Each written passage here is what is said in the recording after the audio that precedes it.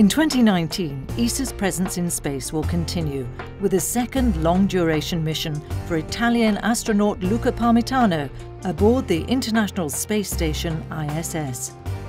During the second half of the mission, which is named Beyond, Luca will become the third ESA astronaut to serve as commander of the ISS and the first Italian to do so.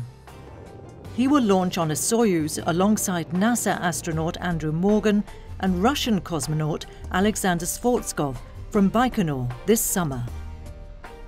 In parallel, preparations for the Orion multipurpose crew vehicle are underway at Kennedy Space Center in Florida. This will be NASA's new capsule for deep space exploration. In this project, NASA has entrusted ESA with the development of a critical element for the Orion spacecraft, its service module. The European service module will provide propulsion, power and cooling for the capsule during its first unmanned trip around the Moon in 2020. In autumn, a new science mission called Cheops, or Characterizing Exoplanet, will be launched from Kourou on top of a Soyuz. It's the first mission dedicated to studying exoplanets with ultra-high precision photometry on bright stars already known to host such planets. Cheops will measure the precise sizes of planets larger than Earth and smaller than Saturn in order to determine their density, further enabling studies of their internal structure, composition, formation and evolution. For telecoms, several innovative projects in partnership with industry and satellite operators will be launched. EDRS-C will complete the European Data Relay System this summer. This Airbus Space Data Highway uses laser communications to transmit big data to Earth in near real time.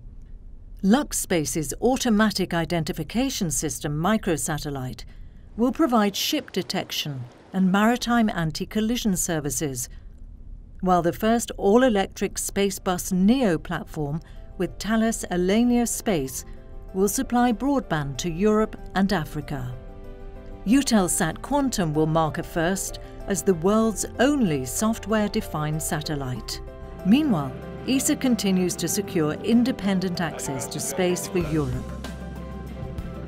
With the first flight of the Small Satellites Mission Service Dispenser on a Vega rocket, ESA will demonstrate the capacity to launch multiple microsatellites together for both institutional and commercial needs.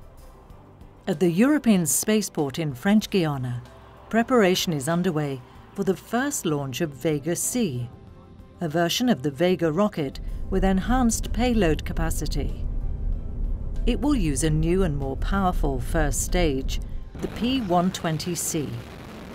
This same motor will also be used as solid rocket boosters for Ariane 6, future European heavy lift launcher, with a consolidated space transportation system that will allow to launch any satellite in any orbit. ESA can envisage to go further in space. This will be discussed in November during Space 19+, ESA's council at ministerial level in Seville, Spain.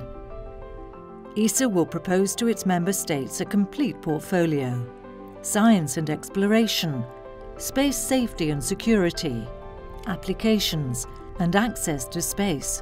With Space 19+, the European Space Agency has the ambition to acquire the means for a bold future, for a strong Europe in space.